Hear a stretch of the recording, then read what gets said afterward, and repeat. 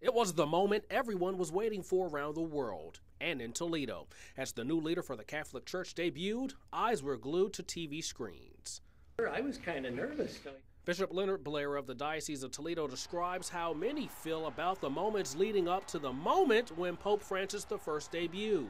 He becomes the first papal leader from Latin America, a break in tradition for a church known for its tradition.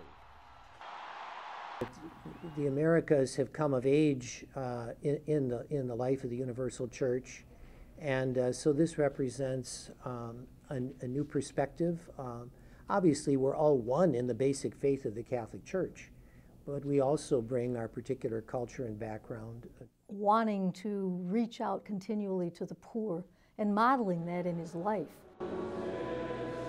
A life that Cardinal Jorge Bergoglio has practiced for most of his life. The 76-year-old Jesuit has been a priest since 1969 and has held a variety of leadership roles, most recently as Archbishop of Buenos Aires, Argentina. And more than ever in our church today, we need to continue that spirit of reconciliation and call. The Pope illustrated today that he's very humble. Before he blessed, he asked for a blessing. There are many storms, many trials. There's all kinds of things that we pray that the Pope will have the grace and strength to fulfill his ministry.